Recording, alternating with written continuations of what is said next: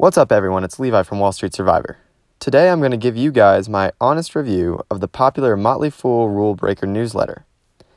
You might have heard of the Motley Fool before. They have two of the best stock picking newsletters on the market. The first, Motley Fool Stock Advisor, has been one of our favorites here at Wall Street Survivor. So much so that we wrote a full review on it that's updated twice a month with real-time returns. Check out our review article and video on the Wall Street Survivor blog. Today, though, we're talking about the Motley Fool for a different reason. That reason is their Rule Breakers newsletter. The Rule Breakers newsletter specifically targets high-growth stocks, and we're about to tell you what we think about how it does. First of all, let's break down what Rule Breakers does. When you sign up for Rule Breakers, you get 2 new stock recommendations and an updated Best Stocks to Buy Now list every month. These stock picks get sent directly to your inbox. You also get access to exclusive Rule Breakers content, including your own dashboard of the Rule Breakers stock picks. Each pick is broken down, and the Motley Fool authors explain their recommendation reasoning and update with ongoing analysis.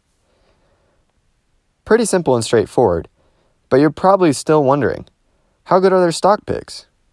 Well, to start, here's a graphic of their performance versus the S&P since 2009. As you can see, during the latest bull run, the Rule Breakers stock picks average an overall return of 144% versus the S&P's 67% in the same period. Here's a snapshot of some of their top picks and how they've performed since Rule Breakers suggested them. Now, we're not saying every pick is going to yield multiple 100 or 1,000% returns, but regardless, it's clear their picks are legitimate. Keep in mind, anytime you make an investment, there is inevitable risk. The Rule Breakers service is much more volatile than the Stock Advisor newsletter referenced earlier because it targets high-growth stocks. When they get it right, the stocks skyrocket, but every year there's a few bad apples. After analyzing their picks from the past years, we realized that out of 24 picks a year, usually about 4 don't end the year with a positive return.